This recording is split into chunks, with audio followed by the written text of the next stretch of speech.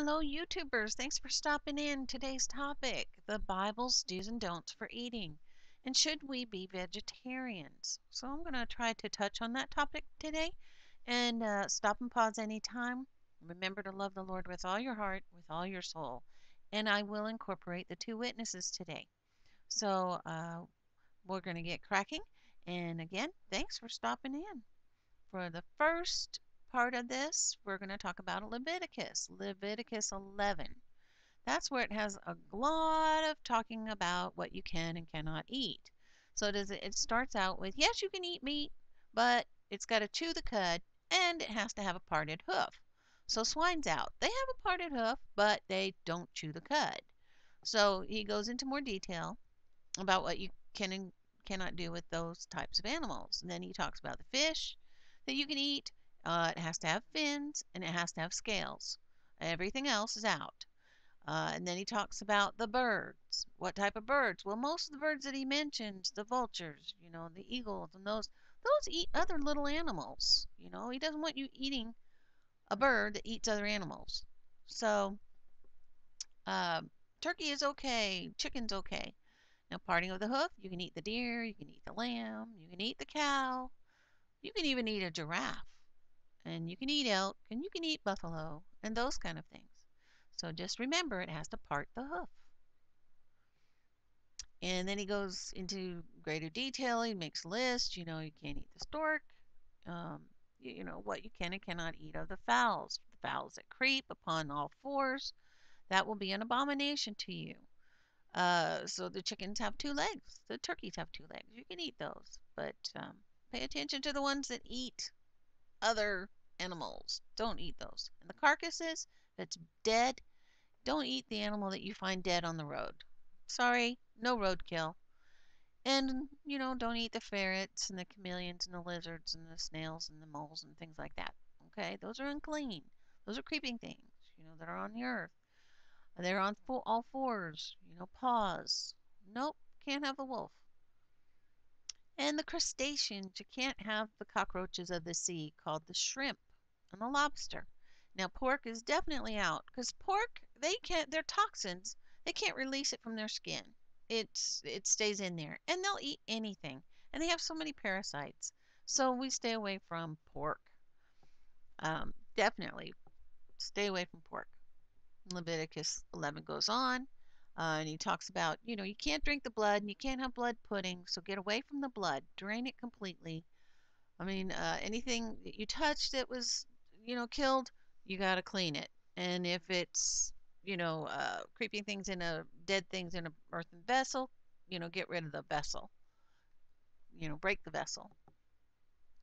And whatsoever, again, he says, goes on the belly, on all fours, whatsoever, creeping things that have more than 4 feet, you can't eat that. And now he does talk about you can eat the grasshoppers and you can eat certain locusts and things. And gluttony. Ooh, you've got to pay attention to the gluttony here. Stop and pause. That's important. And then in Acts, we also hear more about their arguments in Acts chapter 10, the Gentiles, the vision that Peter had of unclean things. Well, Gentiles eat unclean things. Well, now when they're baptized and they become use the lifestyle of the Israelites, then they're clean. The Father has cleansed them. And now we go into Deuteronomy 14, which is basically a duplication almost of Leviticus 11. Gives a little more details about things, but it's the second witness or third in some cases. You can't eat the eagle, you can't eat the glade, you can't eat the kite, you can't eat the osprey, but you can eat the turkey and you can eat the dove, and you can, but don't eat the owl, and you can't eat the pelican, can't eat the stork or the heron. And so, you can't eat a bat. But seething a kid in its mother's milk, you can have milk with your meat. But when you take the mother's milk and take the baby that mother's had and boil it in that milk, that's a pagan thing. Don't do it. And if you go to pay your tithes and offerings and you want to convert your animals to money, you can do that. Bind it up and pay your tithing that way. If it's too much for you to take and leave for the Levites or the poor. So we got a lot of great stuff in Deuteronomy 14. And then I've got a list in here for you. So these are meats that are good to eat, like the antelope, the hart, the buffalo, the caribou, ox, reindeer, sheep, even the giraffe. And then, of course, the chicken, the dove, the ducks. You can eat those, turkey, and more. So you can read that. And then, of course, I've got the clean fish. And then I've got, because you can eat tuna, and things you can't eat. Don't eat the dogs, donkey, coyotes, elephants. You can't eat any of those things. The fox, the weasels, the wolves, the wolverine. Can't eat them. Zebra, no horses. Unclean birds, the cockatoo, no. The eagle, the flamingo, no. Owl. These are things that might eat crustaceans, as well. Seagull, you can't eat that. They eat crustaceans. They got nasties with them. Can't eat toads or turtles or snakes, no. And remember to avoid gluttony in Numbers 11, 32, 34, when they were talking about gosh, we're tired of this manna. Give us, some meat. Well, they were so gluttonous, it bothered the Father because they took so much of it and dried it out, and they just stuffed it in their mouth with, the flesh. No, he killed them. And so, are we to be vegetarians? Well, in the Garden of Eden, they didn't eat meat, apparently. And so, but you later in Genesis 9, you do see that he says you can eat meat.